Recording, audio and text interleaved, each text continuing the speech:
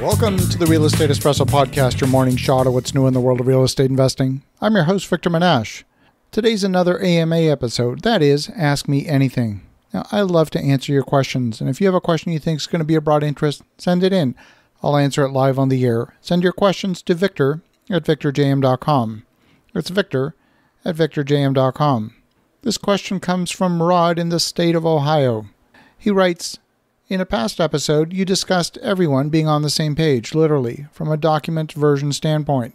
You were evaluating different services and options at that point, wondering if you could share your results of your analysis and of the new system. Any thoughts of why you chose that specific system for your needs? We love your podcast and thank you for all you do. Well, Rod, thank you for the kind words, and this is a great question. When we were looking for a document management system, we were looking for more than just a library. We were looking for a workflow that would effectively automate many aspects of our business operations.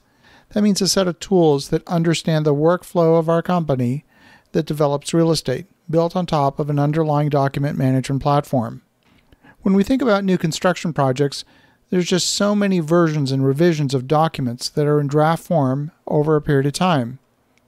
We're talking about the architectural drawings, the specifications, the contracts, that then in turn reference other documents as exhibits. All of these need to be maintained in some self-consistent manner.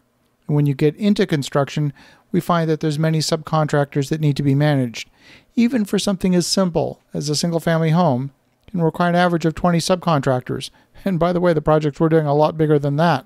And if you're getting 3 bids from subcontractors, you're managing conversations now with 60 different companies for just one project. And if you have multiple projects, now you have multiples of 60 conversations. You get the idea. Staying organized on this front is one of the most important things you can do. Because the management of this vast volume of data is so labor-intensive, we came to the conclusion that investing in a software system that would automate the entire workflow would save us from hiring more people, and that's turning out to be true. We evaluated numerous software systems geared to both large companies and small. The leading small company solution is a software called Buildertrend. It's a good system, and I have experience with it from the past. We also evaluated Timberline and Sage, which are now one company as a result of a merger. It's a big company solution, and Sage is the market share leader. They've also been around the longest, and because of that, the underlying technology for Sage is quite frankly antiquated. We didn't feel that it provided the level of integration and workflow that we were seeking. The last software we evaluated is called Procore. It's actually the most expensive of the solutions we looked at, but it's also the most comprehensive. The software includes the ability to give everyone associated with the project access to a common repository. That includes smartphone apps, both on iPhone and Android, so that construction workers in the field can log into the project. And even if those workers don't work for you directly, you can give them protected access to the project files through their phone.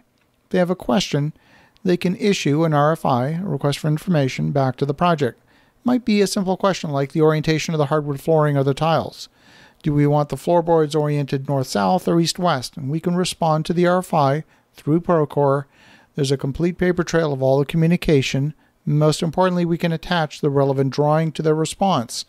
The version of the drawing is automatically being managed, the version history management in the underlying library. We can also attach any associated spec documents, shop drawings, manufacturer's installation instructions, warranty information, all from a single place. The system allows us to track all of the RFIs, the subcontractor bids, the subcontractor agreements, invoicing, reports, all from a single dashboard. The system integrates with QuickBooks to make sure we've got financial reports that are tied to a single golden representation of the financials. And when we speak about the budget for a project, there's always 3 views of the budget. There's the contractual plan of record. That's what we agreed to at the signing of the construction contract. But as time goes on, there can be change orders, which would result in a forecast budget that deviates from the original plan of record. And then finally, you've got the actual view of the budget, so you compare your actual against the plan of record and compare it against the current forecast. The same can be said about the project schedule. There's a plan of record, there's a current forecast, and then there's the actual. You need all 3 views. When you're dealing with construction, there's inventory of materials, both fixed pricing, variable volume-based pricing, futures contracts, and so on. And all of that needs to be managed as well. The system keeps track of all of the action items and minutes from meetings, so you don't need a separate task manager like Trello or Asana. This too is integrated. So we ended up choosing a system that is perhaps the most comprehensive of all, but it provides the systems backbone for the entire company across more than a dozen projects. We ended up choosing a system that's expensive, to be sure, and we suffered a bit of sticker shock when we got the quote. At the same time, we were easily convinced the savings would multiply in the reduced manpower, and avoiding a single mistake in the field would pay for the entire software system many times over. So that's how we chose Procore. And I want to thank you, Rod, for an awesome question. And for the listeners at home, have a great rest of your day. Go make some great things happen. And we'll talk to you again tomorrow.